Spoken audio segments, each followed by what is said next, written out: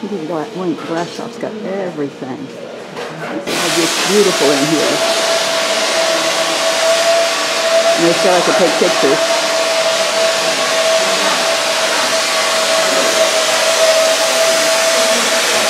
Oh, I love vases.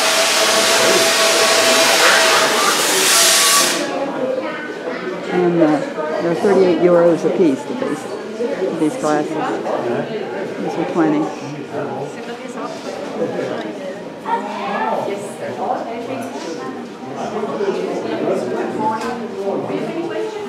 Candle holder. Go around here and go in there. Welcome. Good morning. If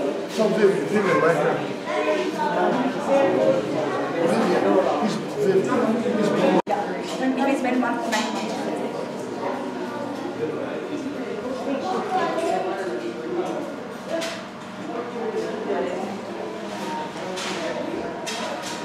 I think I like the green the best. Ooh, the blue's pretty too. Ooh, and black and white.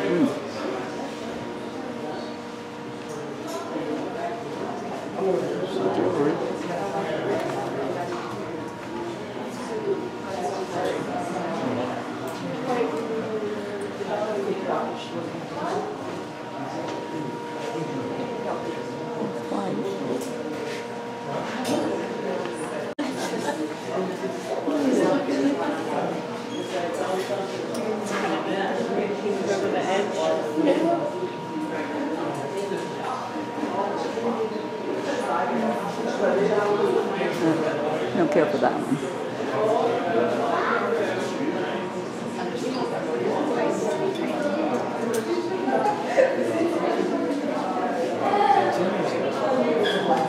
Christmas ornaments. Anchors.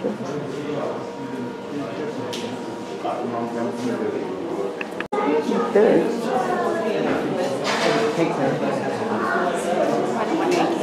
We're going to go to bed at the building. Okay. I'm in the glass shop now and somebody's blowing glass and making something. How are you? Fine. Using the flower.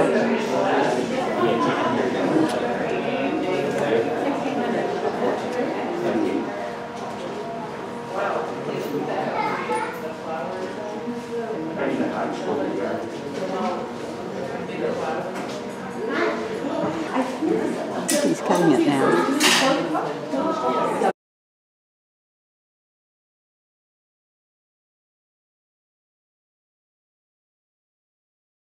I found the cuckoo clocks.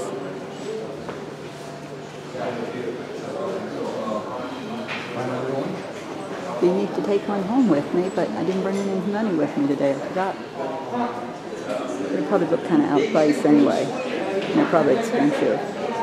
This one's cute. It's 268 euros.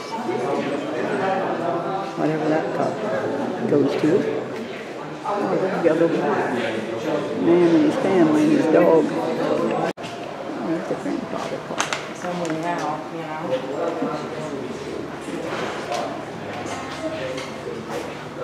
There's a whole wall.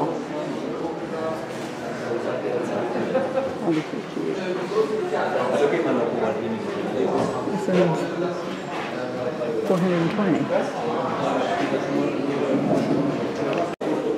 Looks like they sell knives too. German knives. That's all about it. They're in German. Oh, and then it's in English below.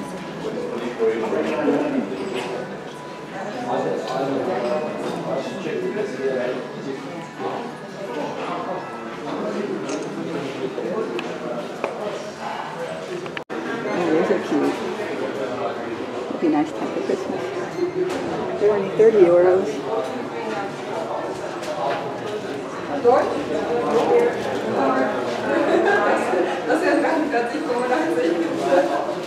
Oh, these are, you burn the candles and the paddles burn. Move. Those are cute.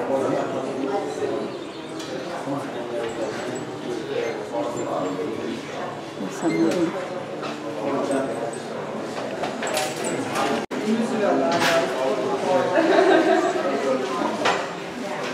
Wood carvings.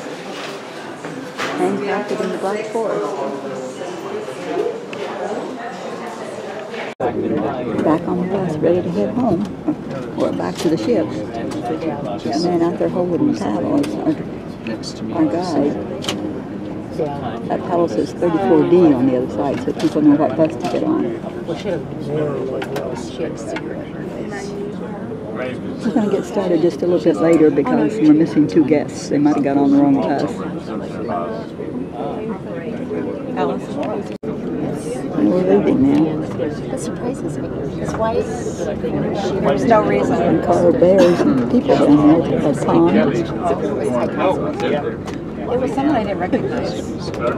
Oh, yeah. I drove with him. And then the sheriff's there. Oh, because he's always there, but I almost Trey would never pick us up. It's like, oh, they see someplace to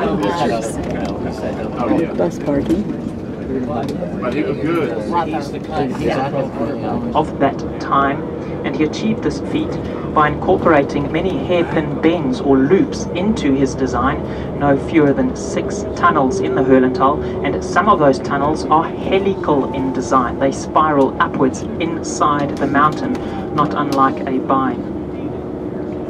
In so doing, he was able to maintain a low constant gradient by artificially lengthening the line. Now this railway line on the right hand side, the Hurlental Bahn, is the main reason why Freiburg, the large city we'll be driving through a little bit later, was the target of a carpet bombing raid codenamed Tigerfish towards the end of World War II.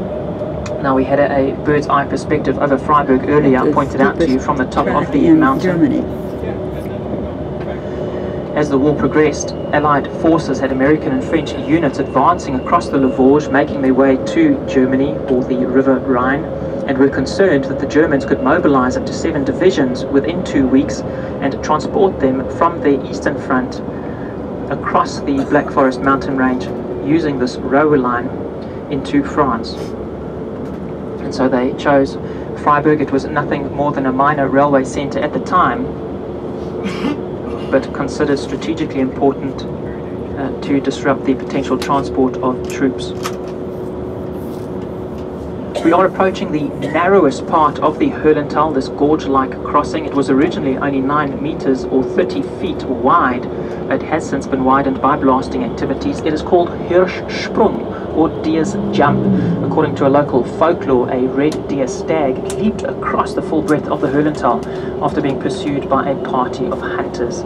And to commemorate that folklore and the narrowest part of the gorge-like crossing, they have erected a sculpture of a red deer stag cast in bronze above the cliff on the left-hand side, directly opposite the entrance to this tunnel. You can see it now for those who are on the left side of the bus. That red deer stag standing proud above the cliff,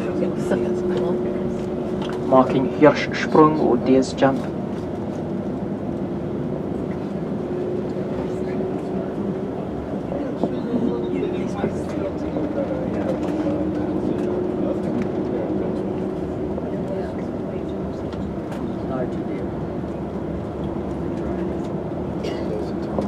If you don't mind, I'll share the story of that carpet bombing raid on Freiburg with you. It was Monday evening, the 27th of November 1944.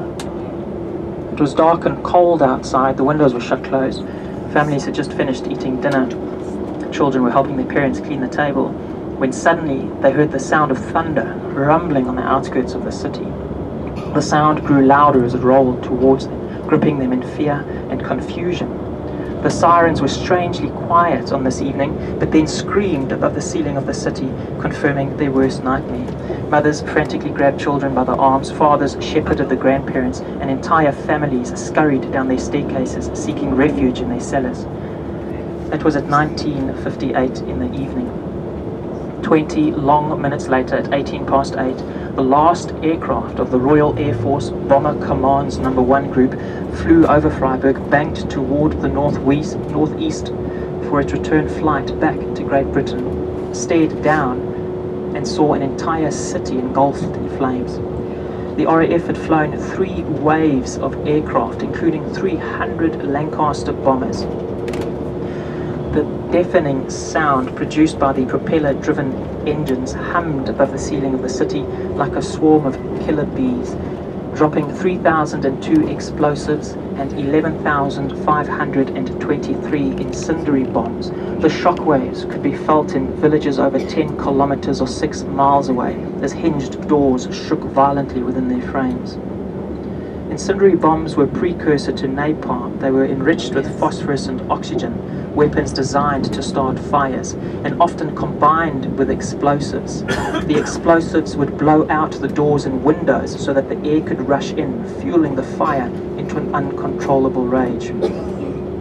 The RAF had missed most of their railway targets, but the inner medieval city of Freiburg was in ruins. With one exception, the famous Gothic cathedral dating back to 1200 was still standing. It had received only minor damage. The roof was untiled by the blast waves of the bombs detonating and demolishing almost every other building immediately surrounding the cathedral square. I'm going to pass back a black and white photograph taken over Freiburg, including the cathedral lying at the city centre. Have a look at that. You'll notice the signature open stone lattice work spire. It was the first of its kind, and we'll get a brief glimpse of that this afternoon as we drive through Freiburg. It'll pass by on our right hand.